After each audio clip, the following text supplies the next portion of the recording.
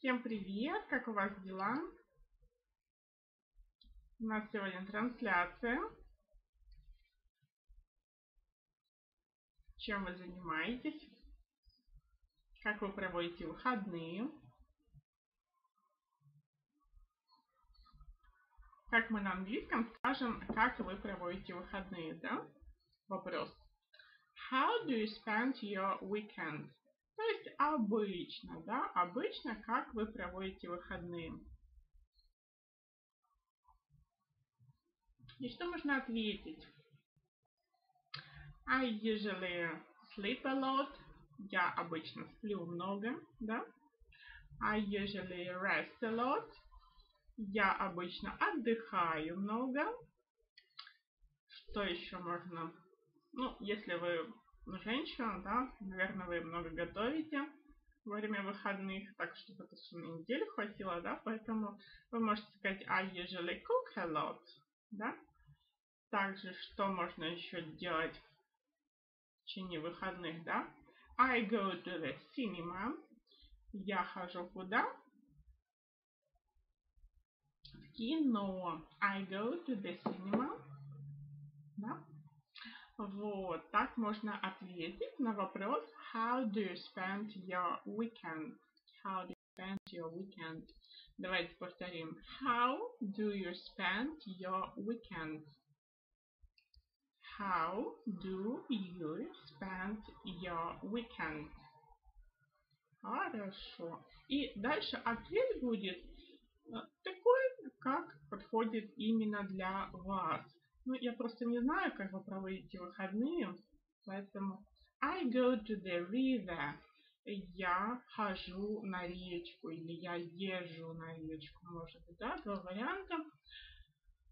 У нас есть река Днепр в Запорожье, поэтому мы иногда ездим или не ходим, ездим на речку, потому что прям пойти там далеко получается.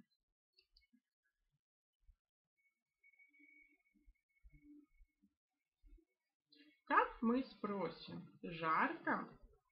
Is it hot? Вот так мы спросили. Жарко? И ответ yes, it's hot. Да, жарко. Либо no, it isn't hot. It's cold. Нет, не жарко. Холодно. It's cold. Cold.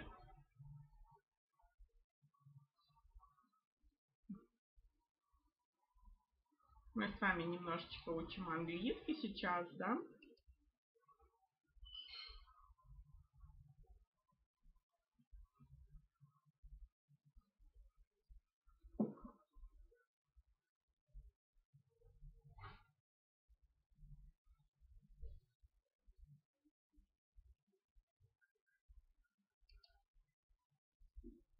Как меня видно, слышно?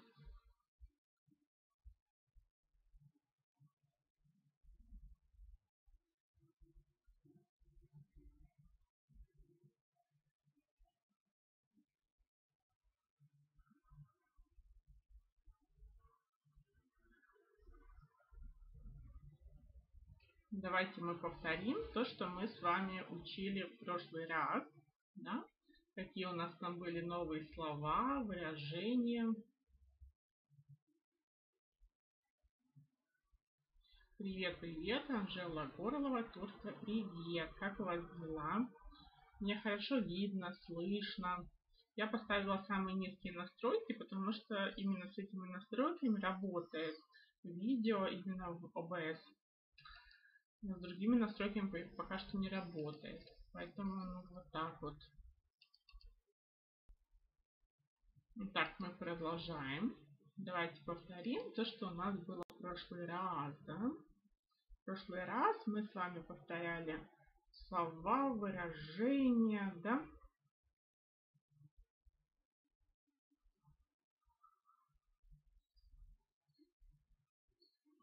Там у нас был бизнес английский.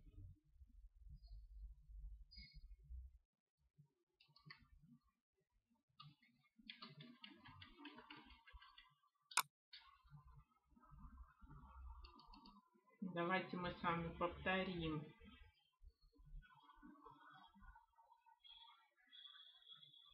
какие у нас там были выражения. У меня была трансляция, мы там учили с вами английский. Да? Вот у нас было слово новое alliances, alliances, alliances и выражение с этим словом. Да? Subjects of alliances, субъекты договоров о союзе. Steer clear of alliances, избегать присоединения к союзам. Capacity of states to enter into alliances, право государств вступать в союзные договоры. Equipment and material alliances, согласование характеристик оборудования и материалов.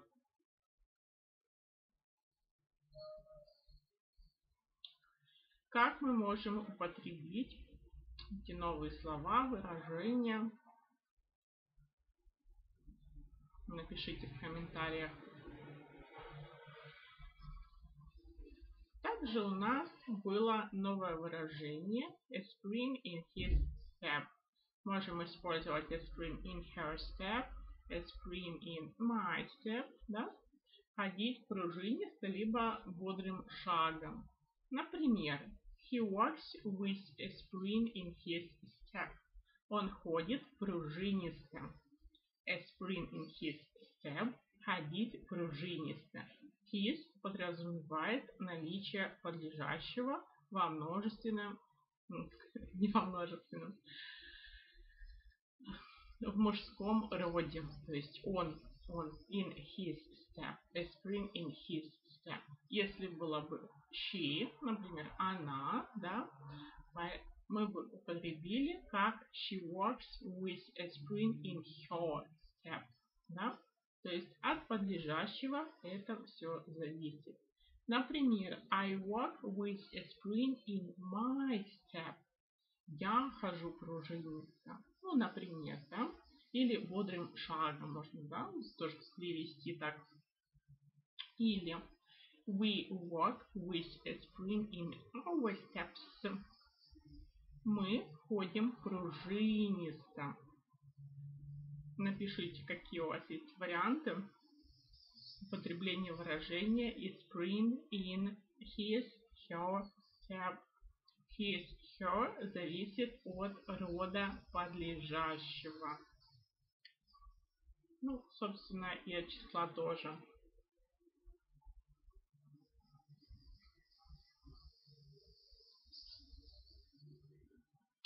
Также, да, пример.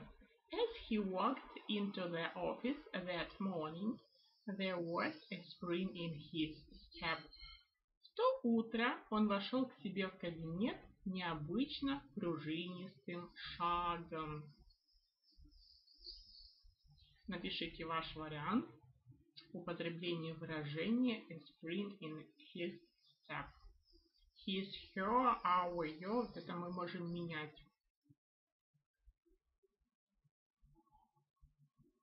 Также мы с вами проходили выражение, да? Career pay. Это денежное содержание. Как мы можем это употребить в нашей разговорной речи, да? How can we use it? Как мы можем использовать это? Например, has she got a career pay? Есть ли у нее денежное содержание? Может, это ребенок какой-то, да? Has she got a career pay? Если у нее. Has he got a career pay? Если у него, да. Have I got a career pay? Ну, смотря какая ситуация, о чем вообще идет речь, да. Career girl. Career girl – это девушка, избравшая своей целью карьеру. Женщина, делающая карьеру. Как это можно употребить, да? How can we use it? Например, am I a career girl? Я девушка, избравшая своей целью карьеру. И ответ yes, I am a career girl. Либо no, I'm not a career girl. В прошедшем времени давайте потребим. Was he a career girl? Он был девушкой, избравшей своей целью карьеру. No, he wasn't a career girl. He was a career boy. Получается, да? Окей, career goal. Цель карьеры. What's your career goal? Какая ваша цель карьеры? Напишите, кстати, какая у вас цель карьеры. What's your career goal? Какая у вас цель карьеры?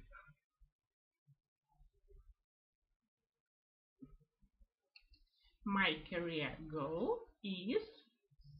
Ну, и там может быть что угодно, да? Вы можете сказать is to earn a lot of money. Заработать много денег, да?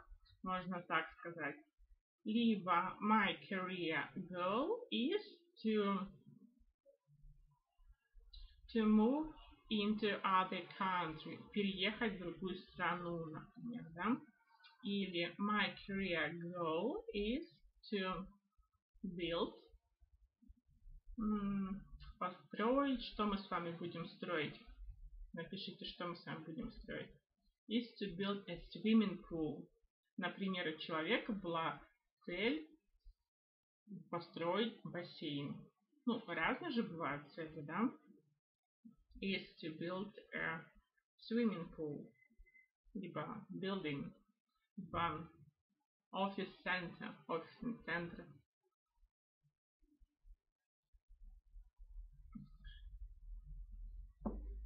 Также у нас было выражение career item. Этап карьеры. Career item. Этап карьеры. What's your career item? Какой у вас этап карьеры? What's your career item? My career item is... Может быть, is the beginning of the career, то есть начало карьеры, да? Это же тоже может быть как этап карьеры. My career item is the beginning of the career, да? Хорошо. Дальше что у нас было? Career-wise. Работающий над повышением служебной квалификации. Is he career-wise? Он работает над повышением служебной квалификации, да? И поможет ли он считать себя таковым? И ответ yes, he is career-wise.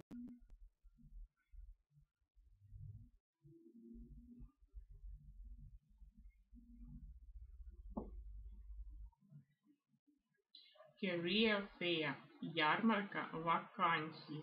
Career fair. Career over. Мчаться. Career post. Должность в профессиональной службе. Профессиональная должность. Career about. Носиться, мчаться тоже, да? Career alone. Мчаться. Career books. Литература о выборе профессии. Career books. What career books do you read?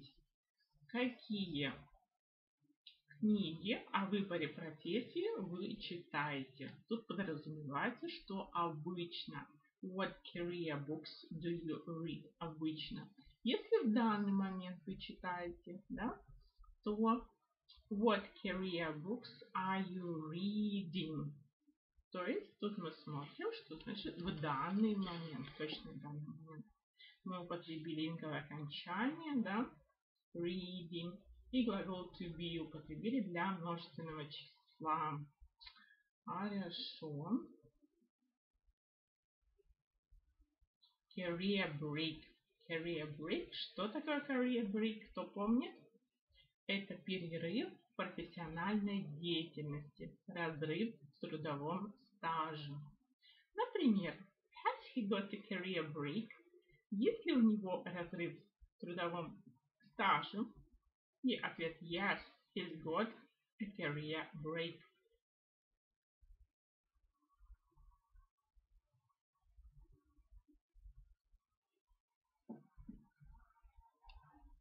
Как вам, слишком сложно или не слишком сложно? Привет, привет. Как меня слышно, видно? Мы с вами учим английский. Присоединяйтесь, кто пришел новенький. Будем учиться с вами вместе. Тут у нас сначала был такой легенький вариант, потом мы начали с вами изучать бизнес английский. Ну вот смотрим, да, новые слова, выражения, как мы можем их употребить. Career group.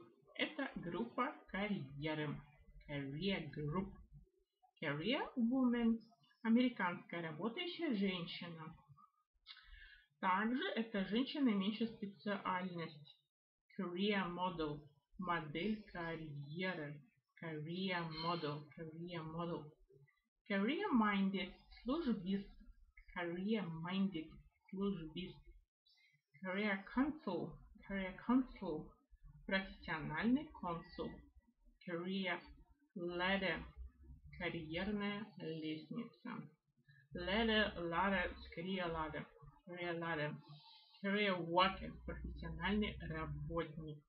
Career choice. Выбор карьеры. Is career choice hard for you? Выбор карьеры сложен для вас? Is career choice hard for you? И ответ yes, career choice is hard for me. Да, выбор карьеры сложен для меня. Либо no, career choice isn't hard for me. It's easy for me.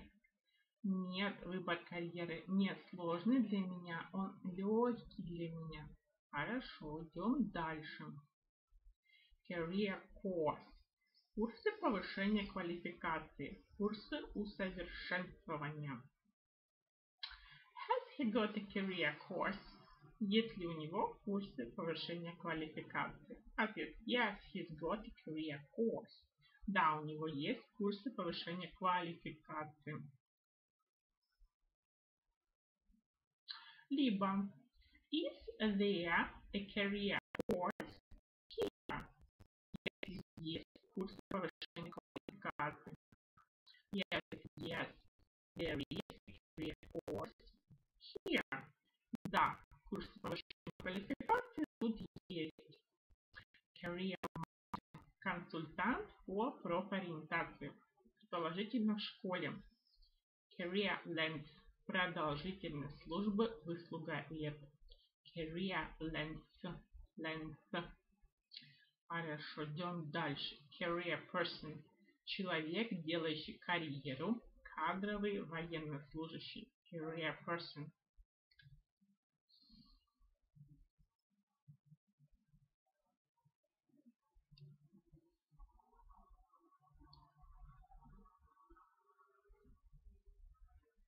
Привет, привет. Ну, в данный момент мы с вами вместе занимаемся, да? Так, prowl это рысканье. Prowl. Давайте повторим. Prowl. Это у нас рысканье. Например, to be on the prowl. Рыскать в поисках чего-либо, либо идти крадучись. To be on the prowl. Также можем использовать to go on the prowl. Выйти на охоту. To go on the prowl. To go on the prowl. Выйти на охоту. To be always on the prowl. Все время шнырять, рыскать. Например, is he always on the prowl? Он все время рыскает. Ну, в зависимости от какой-то ситуации, да? Yes, he is always on the prowl. Да, он все время рыскает. On the prowl. В поисках. Is he always on the prowl? Он всегда в поисках. Yes, he is always on the prowl. Red prowl. Обыск человека, ограбление. Prowl car. Патрулирующая полицейская машина, полицейская патрульная машина. Прауслинг, красться. Prowl the line. Совершать беспокоящие налеты на позиции противника. Take a prowl around the trees. Пойти бродить по улицам. Take a prowl around the trees. Пойти бродить по улицам. Как мы все это можем употребить? Давайте примеры, да? I prowled the store looking for sales. Я бродила по магазину в поисках скидок. We have prowled about the old building. Мы побродили по старому зданию. We have prowled about the old building. Мы побродили по старому зданию.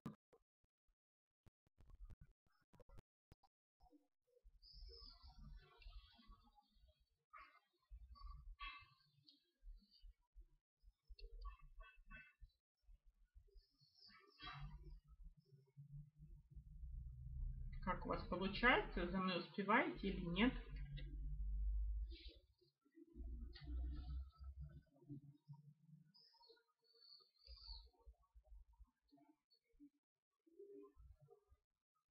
Ну, сейчас, в данный момент, я обучаю вас трансляции, да?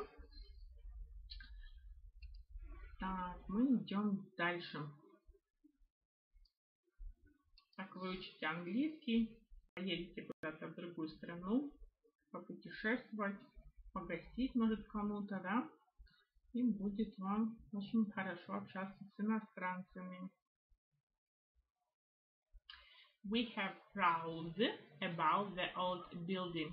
Мы побродили по старому зданию.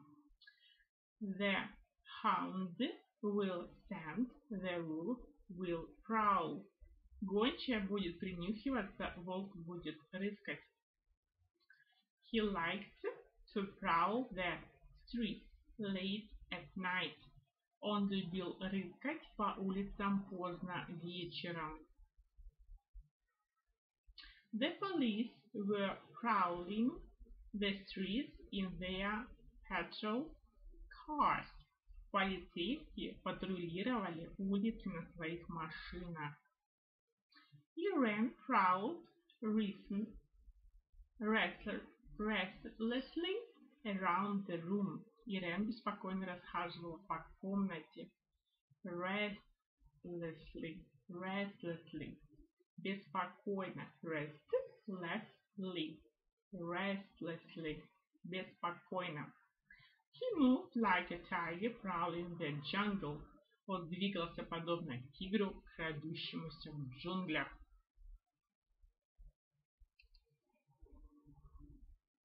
Привет, привет! Как у вас дела? Чем вы занимаетесь? Мы тут учим английский. В общем-то, на сегодня у меня уже все.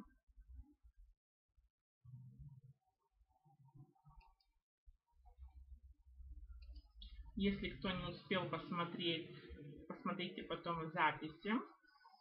У нас будет еще сегодня трансляция, но там будет не английский, там будут какие-то психологические темы, которые вам тоже, я смотрю, интересны. По моей аналитике я это смотрю.